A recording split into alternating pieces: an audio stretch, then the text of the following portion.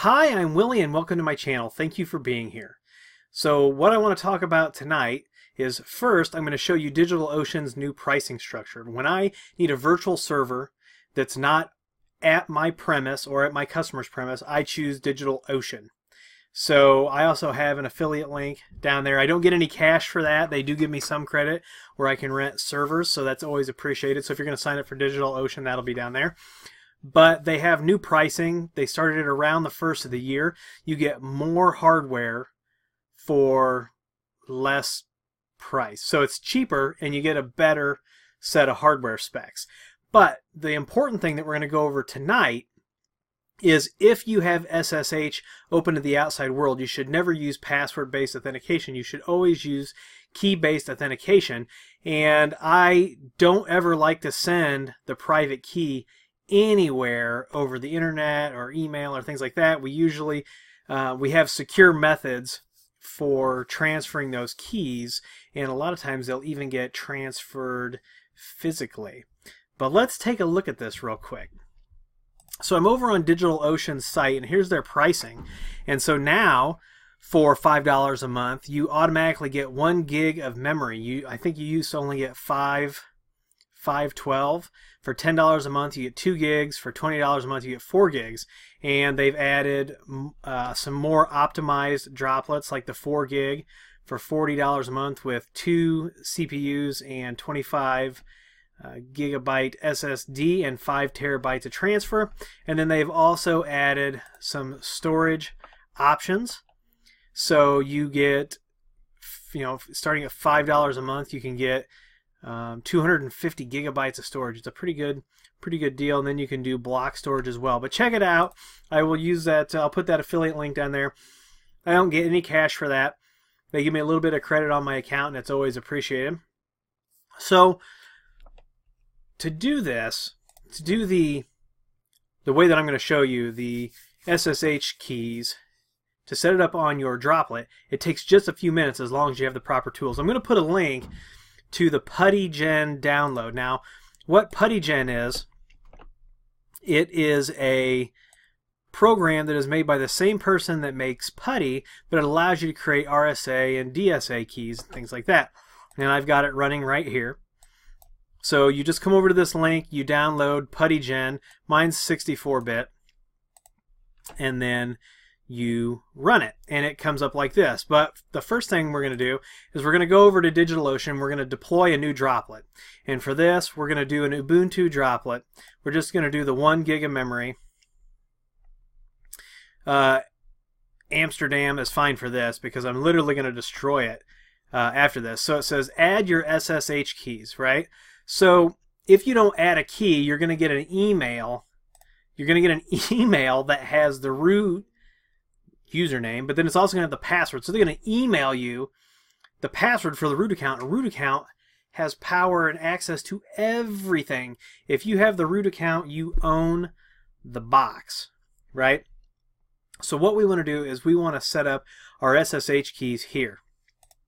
So the first thing we're going to do, you can see I've already got one SSH key that's loaded into my DigitalOcean because I use key-based authentication.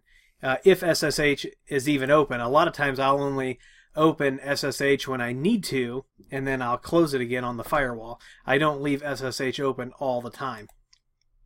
So we're going to add a new SSH key, and here, what you want to put in here is the public key, and I'm going to show you where to get that, right? So you're going to open up PuttyGen, and you want to generate a public-private key pair. So we're going to generate. You're going to move your mouse around this blank area, and it's going to use that the entropy to create this key. There's I gave like a 10 billion mile overview. It's much complicated than everything that I just said. And when you're looking at security, when you look at security in IT, cryptography is one of the most difficult things, in my opinion, to understand. It's very difficult. There's lots of math. There's lots of theories and things like that. So kind of the 10 billion mile overview is we were using mouse movements to create entropy to help the encryption process to come up with these keys. You're probably going to yell at me, that's way oversimplified, but that's about where it's at. So what we're going to do here is we're going to take our public key, we're going to copy it, we're going to paste it in here. I'm going to call this Willie2. Now there's two pieces of this. That's the public. Now we have to have the private. So what we're going to do is we're going to save, by the way, before we do this, the type of key to generate. You do want to use this RSA. By default, this will work and do everything we need with a minimum bit count of 2048. So those default settings will work. You can save your public key and back it up.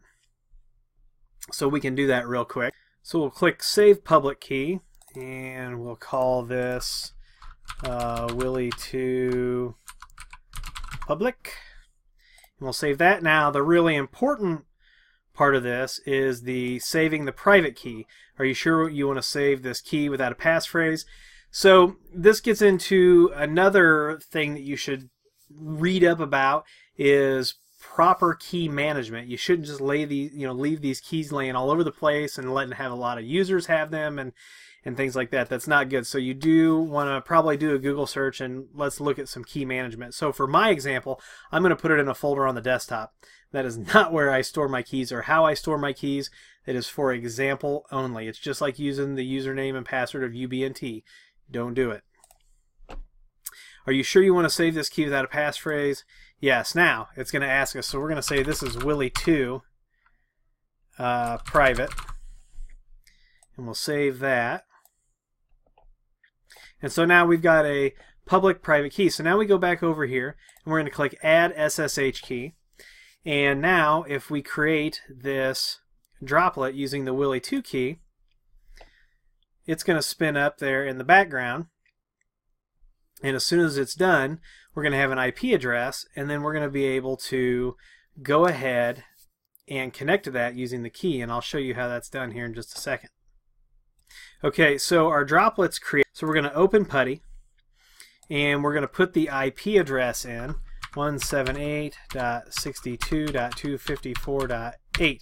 Now, you have to remember that this is going to get you in as root, and you don't always want to run as root, but this is a good place to get in as root.